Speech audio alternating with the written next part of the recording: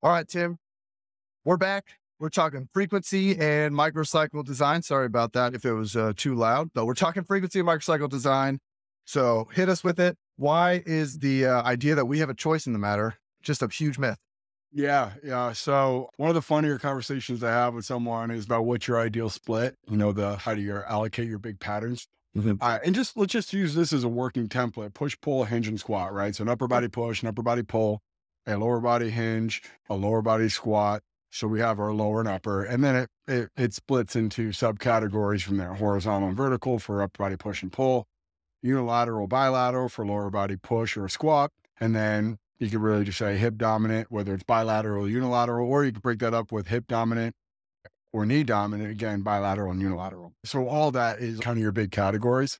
It gets it's easier to categorize when you have hip dominant posterior chain, because if you really think about it, the knee is a similar joint as the elbow. And then we look at that knee as a posterior chain developer, but an isolation joint. So just for simplicity's sake, if we're looking at organizing your training split, you could either go from a hip dominant and then a squat dominant, which again is a knee dominant exercise, but still point being. Then we get into this conversation about what is your ideal training split. Okay, I have to go upper lower. I'm a 3-day total body, or to go this mixed method and a push pull.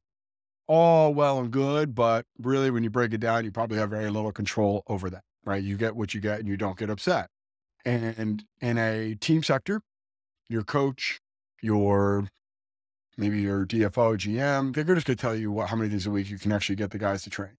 In a private sector, you'll have a back and forth about what do you want, what are you willing to get it, and then it gets into this timeline. And then okay, well, if it's a big goal, very aspirational, in a short time, frequencies got to match, and then it gets into this back and forth of time, and then financial commitment, and then you have this back and forth. Generally speaking, it's going to play itself out. Probably the law of averages here, 3. And when we get into this, I have a preferred training split. I'm an upper lower person. That's what I prefer. Majority of the time is going to fall down into a 3-day total body training split. It's just saying the law of averages. It's never going to be 1. If it is, you should look to get another job. Never going to be 6. And if it is, figure out what the hell to do in that time. And then figure out right in the middle, what do I do with a 3-day training program? And generally speaking, there's really only one way to do it. And that gets into a 3-day total body. Now there's exceptions. Sometimes it breaks up into, hey, I'm going to go Monday, Tuesday, Thursday. That might lend itself to doing a lower upper total, or you can do a total upper lower, whatever the schematic of the week breaks out to be. But the truth is generally we're going to probably have to utilize a 3-day total body training split. Just is what it is. Mhm. So we now have an inventory of what is their biomechanics, what can they do from a exercise standpoint. And then we did some sort of physiology assessment where we can go, okay, what is their capacity to handle density within a training session?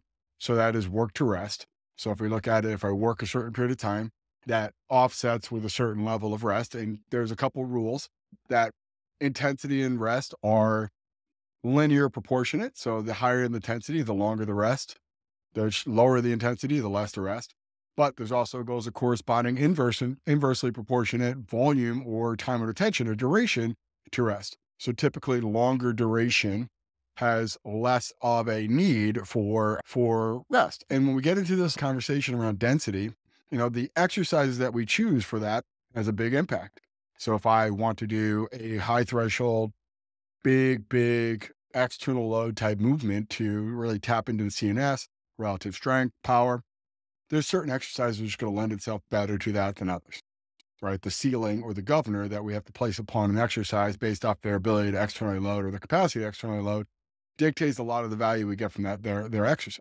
But then it comes off with a caveat of what is the actual biomechanics that they can do, right? If they have a fused spine, torn hip labrums, a femoral acetabulum impingement, several other things, a low bar back squat's probably off the card. So what do you do? How do you develop relative strength, power without having the capacity to do that? But that gets in this other thing of a lot of these exercises, when you really break them down, depending on how we do it, start to bleed over.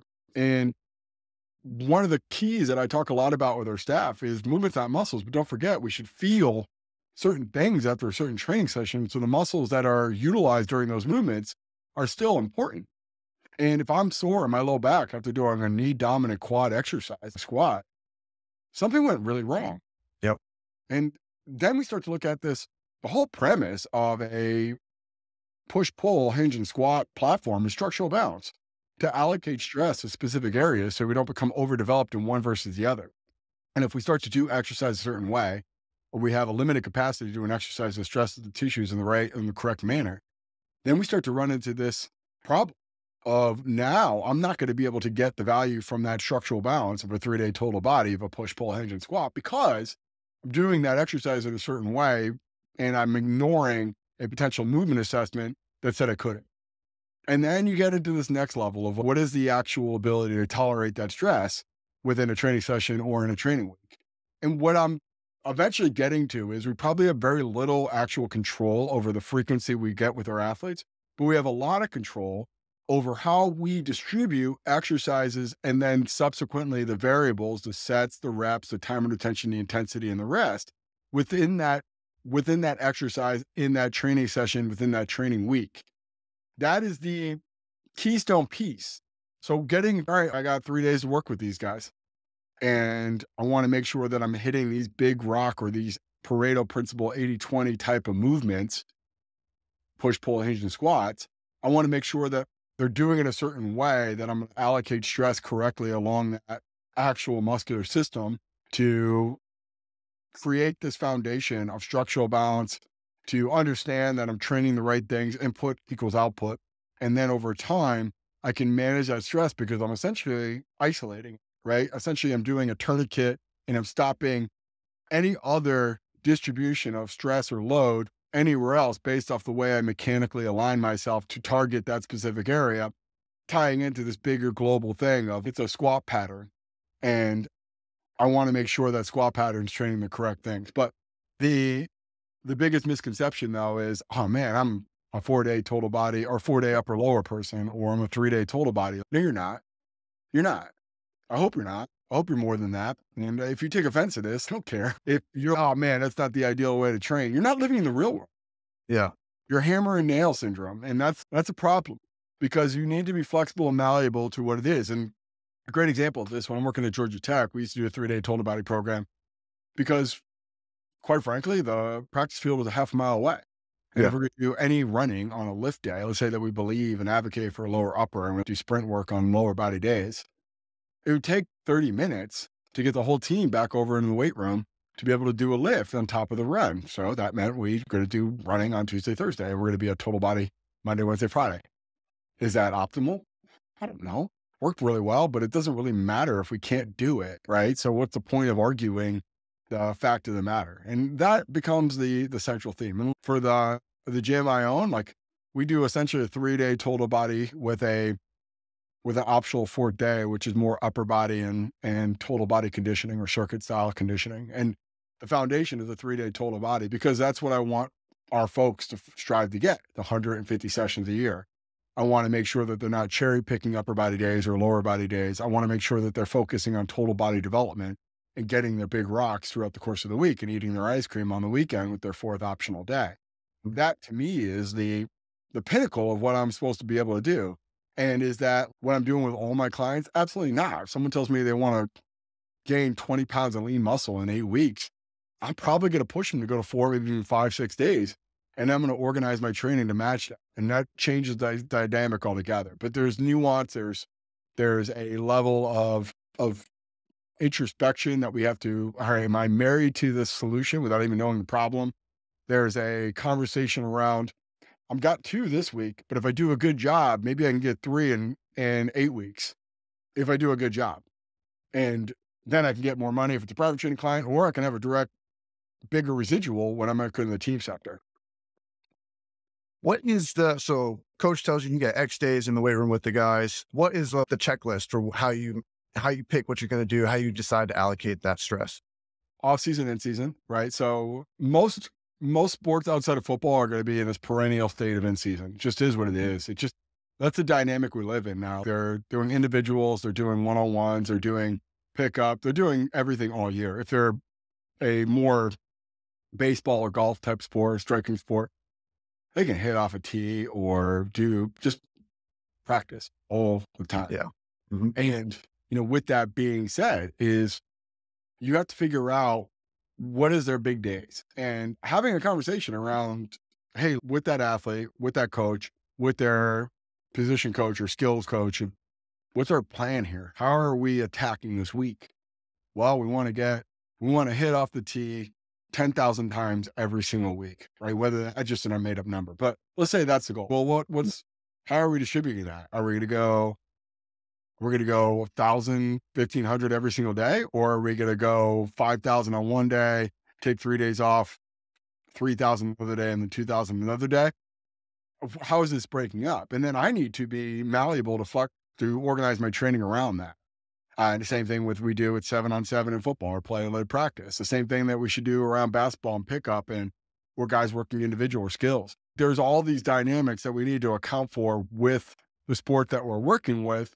And then we organize our training to meet. And it's just a simple conversation and talking to the players. And I'll tell you what, man, the more you can have an open dialogue with the players, with position coaches, the chances of you turning 2 to 3 goes up exponentially, right? It's just, they're concerned with my development as a player. They're not just trying to force me to lift. They're not trying to make me into a glorified GA in the weight room. They're trying to make me a better player. And that creates more trust, rapport, and then subsequently value. So get that conversation around what's our week look off season, in season, then what's the best day to put a workout in? And I'll be honest, a lot of time in football, we go, hey, 2 days is probably the sweet spot here. We got a lot of time on the field. Let's say that we're marathon practice team. Tuesday is a 24-period practice. Wednesday is a 24-period practice. Thursday is a 24-period practice. Though, if you don't know what that means, it's essentially 3 hours of practice with full pads. Best. No experience yet. No, and that's what the purists would say is just good football. Those who survive will be champions. But how do you organize a training session around that, right? Mm-hmm. And how do you do a lower upper or something? A lot of people will do a upper body only day during the week when they have 3 days sandwiched that. I choose to do a little bit lighter, but I still want to hit these big patterns because the more I'm further away from hitting a lower body push pattern, the harder it is to get the value from that when I do it heavier or when I need to have a bigger residual, right? So it's this, if it's important, do it every day. If you need enough exposure throughout the calendar week to optimize the benefit from the big day, but also limit the residual fatigue or soreness on other days. So having this bandwidth to say that, I gotta figure out something on these days that these guys are going to be pretty tired, pretty gassed, and organize my frequency to adjust. Off season, having a conversation around, do you want to get stronger? Do you want to get faster? Do you want to improve your body composition? That yes, we still need to practice. We still need to play. We still need to rehearse. We still need to go through these things. We're here to play football or basketball or baseball, etc. But you can't expect to have these great results without making at least some sort of concession on, we need to organize some of the practice around these big days that we have training. And I'll be flexible on it, right? And it could be as simple as toggling a lower body day on Tuesday as opposed to Monday, because that's our quote unquote big day. We have to do player practice, whatever the dynamic. But when we come back to it, of communicating with the staff, communicating with the players, having a little bit of assertiveness. You are the expert. They want you just to take the reign, be the strength coach, but not being locked into this preordained solution that is not going to fit perfectly in every single thing, and being malleable. And I could totally see a dynamic playing out where I'm going to do an upper lower split, but maybe, just maybe, that it turns into a big primary. Let's say I follow this rotating or tiered fashion of, I got my squat day, I got my bench day, I got my pull-up day, and I got my hinge day. And then everything kind of works off of that, where the other things have this governor and the supplemental. Is that really a full upper day when I'm doing extremely light remedial based stuff after my primary, just to organize my training so I can get good sprint work, good tempo runs, good change of direction work, good plyometric work. Maybe I'm doing total body lifts, Olympic lifts, that dynamic of, all right, this is an upper lower split, but I'm basically just doing a primary with a ton of remedial work off of that to optimize recovery so I can come back tomorrow and train hard again. And is that an upper lower split? Technically. Is it just one big movement and a couple other exercises support it? Sure. And when we get into this total body, if I'm doing a standing rotational chop, is that an upper or lower body lift? If I'm doing a snatch or a clean, is that a total body lift or an upper body or lower body lift? If I'm doing a swing, if I'm doing a med ball work, all this stuff is generating momentum from the ground up. It kind of gets into this hybrid role, which makes that upper or lower split a little bit more difficult to define and pin down. But to answer your question overtly, it's this having a conversation. What is the objective? What's the standards? What are we trying to accomplish? Engineering the week to facilitate the things that the coaches and players think they need to accomplish, but also getting what you need to get done as a strength and conditioning coach to perform and optimize, right? And there's all sorts of other variables of a guy coming off for surgery or an injury, return to play program. What is the ideal split for that based off of the days they're doing on the field work or doing rehabilitation work? If I would tell you a firsthand story of doing a 4-day upper lower split, and then a guy coming off an ACL 6 months doing treatment and essentially doing as hard of a lower body workout as Ronnie Coleman could ever imagine in the training room. And the guy was slated to do reintroduction to barbell work with me. And you look pretty beat up, man. And he explained to me what you're doing. I was like, all right, we need to go back to this conversation around what is training, what is rehab, because this is a bad bodybuilding session and you've just screwed my split here. And working with the athlete saying, all right, I got you. I'm not going to take away the time. I'll just rework the week. But having a conversation with the physical therapist and athletic trainer around, are you going to do that workout again? One, we should have a conversation around why that's so dumb. You basically did 600 reps of lower body, primarily anterior lower body pushing. I struggle with that. Then the other end of it is it just completely compromised and sacrificed the rest of the week for me. I can't do anything with that kid now because he's so beat up. What was the logic here? But on the other end of it, if, all right, we all agree that a violent attack on VMO and quad coming off ACL post-operative situation, all right, I got to adjust my training. We're just going to do a 5-day workout with really minimal stuff in the anterior part. So maybe I just attack posterior chain and I'm going more bodybuilding, 5-day body part split. I got to be the one who has to work within my environment because I'm the one who's burdened with knowledge of the inherent risk and limitations of certain myopic views of training and splits, but also two, the downstream effects of if I can just manage this and toggle this and organize this correctly, man, I'm gonna have a really good result by just being strategic and leveraging what's necessary in that moment. Now, do you typically just try to keep it out? There's 5 days in a school week, a work week. We're going to cap it at a 5-day micro. Or will you ever extend that micro, or maybe even looking at micro dosing over, those 20-minute sessions? How do you do those things? Micro dosing, micro results. I'm macro dose everything. Sorry if everybody was a fan of micro dosing out there. Minimal effective dose is lame, in my opinion. Maximal intended benefit is what I prefer to use. So it is always better. Yes. Real world scenario is we all are working within a 5-day work week, right? Scheduling wise, it's okay to say I don't want to come in on the weekend. I'm okay with Me either. Yeah. I mean, that's fine. Shoot, I know a lot of professional athletes are saying you got 4 days to get this done, figure it out. You're not touching my Thursday night through Monday morning, and you might get me on Tuesday morning if things go right for them. So there's that dynamic. Essentially, we're working within these blocks of work. And what I would look at it, and I think a good metaphor of this is this idea of, from a macro cycle perspective, we have these discretionary weeks in college football. We have non-contact periods in professional football.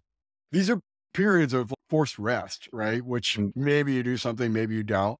If I'm good at what I'm doing in the time that I got, that discretionary or non-contact plays itself out nicely from creating the restoration and recovery into what I need to be for the long haul. And the same thing within the microcycle, it's fractal, right? So we just consolidate that macro annual into a week. And I don't got Friday, Saturday, and Sunday. So my work week is Monday through Thursday. And I'm going to get the most out of it. And I'm going to tell them these are going to be 4 hard days. I just need really locked in focus from peri-workout nutrition and then expanding that out to nutrition before, somewhat a little bit afterwards, and then way after, and then working through the lifestyle, sleep, hydration, being mindful, getting off your feet, really managing your stress load in these 4 really concentrated days. and just having a conversation. Do you really want to get great results? Or is this something that you're just checking a box? And, they'll always tell you, I really want to get great results. I wouldn't be here if I wasn't. Okay, well, you gave me some pretty hard constraints here in terms of I can't do anything 3 out of the 7 days of a week, although a 4 to 8 week period. So essentially you're in a 4 week period, you're giving me 16 days to do my job. How do I get the most from it? And all right, well, it might mean I'm just going to backload my rest and my recovery. And within that microcycle of 4 days of work, I got to be really strategic of, all right, I'm going to push to the upper limit. I'm going to utilize all the lifestyle, nutrition, supplementation I possibly can. But on the other end of it is I got to organize this from one day to the next to optimize. And it could just be what I call siloing off or quadranting your body. All right, I have this upper and lower quadrant. I'm just going to allocate stress there. And I want to be very bifurcated with nothing below the waist on upper body days and nothing above the waist on lower body days. So I can be very strategic. Could be more of a unilateral, bilateral approach. Could be more of a push pull, but I got to be very strategic with how I allocate that stress. And then it gets a little bit muddier when we go, we're never just lifting with athletes. And if you are, you're probably missing a really good opportunity to develop full athleticism and having correspondence to what they're doing. So you're going to be sprinting. You're going to be doing maybe some max speed tempo work. You're going to be doing some plyometrics. You're doing some change direction, power cut, speed cutting. You're going to be doing Olympic lifts or total body power movements, trap bar jumps or med ball throws. You're going to be doing this stuff that's doesn't fit nice and neat into these boxes of upper and lower. So figuring out ways to organize that doesn't hinder or limit performance. But another thought experiment of, okay, I got a 5-day work week. I only work Monday through Friday. Would be, what if you just break it out 2 weeks? What would you do if you had 2 weeks within a microcycle? There's nothing saying it has to be 7 days. It could be a 14-day period or a 10-day period. You go, okay, we're going to work Monday to the following Wednesday. How would I organize my training in that there? Maybe I do essentially these 6 different workout structures within that microcycle and repeat the next 10 days. So I'll go upper 1, lower 1, upper 2, lower 2, upper 3, a lower 3. And then I repeat that the following Thursday. And then I have Friday. And we have these every third day, a day off, that kind of thing. There's all sorts of ways you can really navigate this. And it's just a matter of what is the constraints your athlete or coach are giving you. And if you can manage that, if they say, hey, you got me, I'm fully committed to this, nothing's touching me for the next 8 weeks. All right, how weird can we get with it? And why would you do a 10-day microcycle or 14-day microcycle? Because I feel we need more variation within this microcycle with this set rep, time under tension, intensity, and rest protocol, right? That this person needs to put on a lot of lean muscle mass, but they get very overloaded with these patterns quickly. So I want to distribute that across multiple planes and vectors. I want to distribute that across multiple origin insertion points. I want to distribute that across maybe exercises that are going to be more mechanically advantaged or disadvantaged. And I want to get more variation within the microcycle. So that just stretches out my microcycle. Or maybe not. Maybe I go, hey, we're going to do a 5-day microcycle, and it's going to go lower upper total. So I go lower upper rest total, rest, and then repeat. Maybe I do that. And my point of all this, Corey, would be there's so much opportunity when you start to explore and reach and organize. That's why I said at the onset, this is for me a very fun and interesting topic. And I love it because it's just problem solving. It's putting together a good puzzle, right? I know what I'm working with from an exercise kind of platform and variable standpoint from doing our evaluation we talked about last week. I know what I have to do in terms of the frequency and the microcycle I'm working with, or the window that I'm working with. How do I organize it? And it can get so weird and so beautifully nuanced that it's just endless and infinite in number of possibilities you can do. But you gave me some constraints, and now I'm going to organize it. Hey, can we go 2 sessions on Monday and then 1 on Tuesday? Recovery or just a GPP, have fun, do whatever you want. Go rollerblading day on Wednesday, and Thursday we come back and hit a sprint workout and then a total body workout. I could do that. All right, cool. So we're going to get 5 sessions in 4 days. That's okay? Yeah. And I've done that, for the record. And definitely keeps you on your toes as a coach, because you come very, very built around the routine of, oh, 9 a.m. I got this guy coming in and we're going to be doing this upper lower split. And we're going to keep the same cadence of what we're doing from set rep, intensity, time under tension, and rest from one day to the next. So I'm not thinking a whole lot about, oh, it's 5x8 with the 4.0 XO tempo with 90 seconds of rest between A1, A2, and then A2 back to A1. Like, versus you get a very big, confusing microcycle. You have to explain it. You have to walk through it. Why we're doing this, why we have a little bit different from one day to the next. All that stuff becomes, I think, incredibly interesting. And if you're going to ask me what's my favorite segment of periodization, training session design it is what it is. I feel it's something of a fractal relationship with the quality we're trying to develop. From a macro cycle, you know the outcome. So I tend to defer to block because to saturate certain things to see the cause and effect relationship, relatively speaking, to the outcome I'm trying to get. But the microcycle is, man, when I'm thinking about, and it's even now, I've gotten so much remote clients, and the thing I first tell them to do is, you aren't locked in to a group fitness model. If you want to go to a workout on Saturday, you can do it. If you want to do 2 sessions on Monday, you can do it. Just one thing I'll ask, if I'm going to write it, I want you to be able to follow through with it. So if you Just let me know. yeah, can't do it, that's okay. But tell me your schedule. What's ideal? Oh man, Wednesdays suck for me. I was using my errand day. It's not work out. Why I want to get this? I want to get 5 days. What doesn't have to be this? Well, what would we do if we did Monday, Tuesday, Thursday, Friday, Saturday? Let's unpack this. What do we want to accomplish? I want to put on more muscle. Okay, well, that means we're going to get maybe an upper lower on Monday and Tuesday. Maybe we get a little bit of GBP conditioning on Thursday, and we do back to upper lower on Thursday or Friday, Saturday. I don't know. Let's play it out. Or I don't have access to the gym that I want to do on upper body days on Thursday. Can we switch it out for Saturday? Sure. That's the fun part for me. It's just like the organization. And some of the ones I've been playing around with, of someone wants to put on more muscle, and just generally speaking, they just want to look better with their shirt off, right? Yeah. When an adult male tells me they want to put on muscle, it's largely above the waist. Mm-hmm. And that's how much can I get a certain amount of frequency without compromising their recovery. And one of the things that I've been playing around with is a 5-day split of upper, lower, upper, lower, upper, and organizing that of doing a structural balance assessment. So if they're weak in terms of their pulling to pushing ratio, I do the bookends of the week of pulling. So maybe a vertical pull on Monday and a horizontal pull on Friday. Mm-hmm. And whatever I feel they need from a structural balance / development.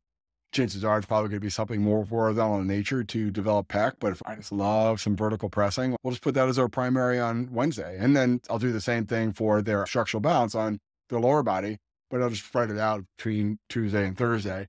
And that split's been going off like gangbusters. The boys are loving it. And it's kind of a little harkening back to a body part split, but there's also an element of it's still movement oriented. And I'm categorizing my push, pull, hinge, and squat, and I'm basing it off their structural balance. And again, there's a 5-day work week there. So I got to figure out what's their fitness, what's their readiness, what's their blood pressure, resting heart rate, what's their heart rate recovery from their fitness, all these things. Because if I'm going to do a very high density, high volume, high frequency strategy, and they're not physiologically ready to do it, it's probably going to break down, or I could just adjust the microcycle or the mesocycle length, right? So I get into this next level of, all right, this is a pretty aggressive approach. I got to be more rapid with the change of that microcycle. So I might change every 2 weeks now instead of 4 or 5. Yeah. Wow. That was awesome. You crushed it. I wrote out that micro design. You just laid out. That was really good. Yeah. I'm writing it. I might need to do this, man. Yeah. This is the money. This is the money. Yeah. I'm ready to go on that split now. No, I know. Yeah. It's and call it the Tim Karen proprietary split right there. It's a Karen first, folks.